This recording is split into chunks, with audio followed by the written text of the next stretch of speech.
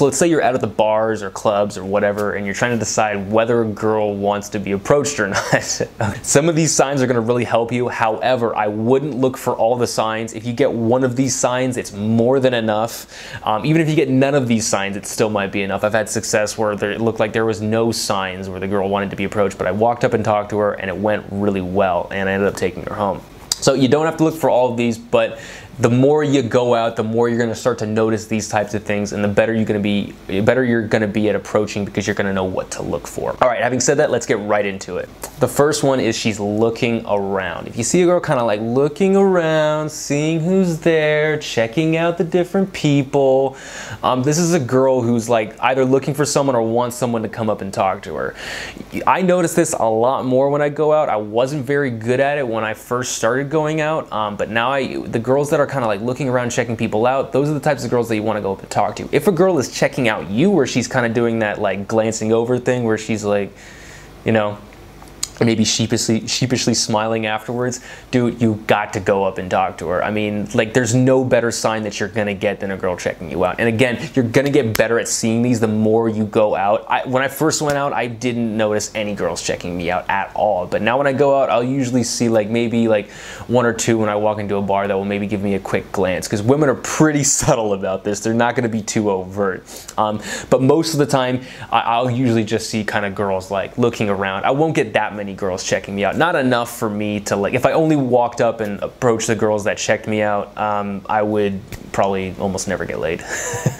The second is proximity. Now, women aren't gonna be as overt as men. They're not gonna walk up and tell you you're cute. They're not gonna go up and talk to you. Usually, what they're gonna do is they're gonna kind of come near you. They're gonna make it easier. They're gonna kind of present themselves a little bit more so you get them to notice them. They're gonna do those types of things to make it easier for the guy to come up and talk to them, to give them the opportunity. So if you're just kind of in your group with your friends and a girl kind of comes up close, maybe orders a drink at the bar or something like that, or she just kind of comes up and starts talking near you, or whatever it is, go up and talk to her, man. There's probably a reason why she came up close to you. Now, it's not a hard and fast, like every single time a girl comes near you, she wants to sleep with you. But a lot more of the women than you think that are coming up nearby you are actually interested in you, or is interested in your group, or guys in general. Third one is preening. Preening is something where people do where they're like fiddling around with they're adjusting their shirt or whatever, or maybe they're playing with their hair, or they're touching themselves. Preening in nature basically means that they want someone to kind of come up and start grooming them. But in humans, it basically just means like they're a little bit shy and nervous, and if they're at a social event, it probably means they're nervous because they want someone to come up and talk to them, and they're a little nervous and shy about it. Number 4 is their body position is open. If you get a couple girls that are like huddled over at the bar, that are just talking to themselves, that aren't talking to other people, and they're only facing each other, they probably don't want to be approached. But if you see some girls that are kind of sitting like me, they're both kind of facing outward a little bit, they probably won't be facing outward this much. If they're at the bar, they'll probably be facing each other a little bit more. But if they're doing that, that means they're making themselves more available for guys to come up and talk to them, or anyone to come up and talk to them. So I would look for girls that are like that. If you get the girls that are huddled over, I probably wouldn't even bother them if they're having like some really intense conversation. Almost none of the time that I do it, it ends up working out. But sometimes you misjudge things too. Sometimes you think they're in an intense conversation when they're really not.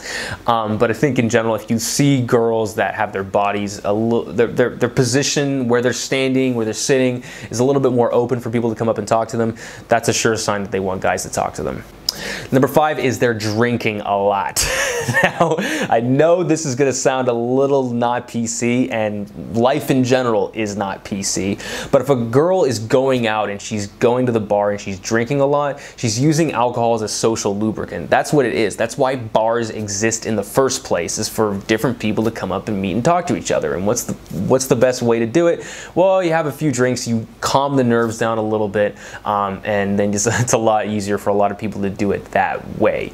Now, I'm not saying that you should go after girls that are drunk, that are wasted. I'm saying that you should be aware that if girls are doing this, they're probably looking for a guy. Like if I see a girl who's, you know, ordering 2 vodka Red Bulls at the bar past midnight, this girl's trying to party and she's trying to meet people. Like there's just no other way to put it. She knows that she's going to be a little shy. She wants to be a little bit open. She wants to be a little bit less nervous when people come up and talk to her.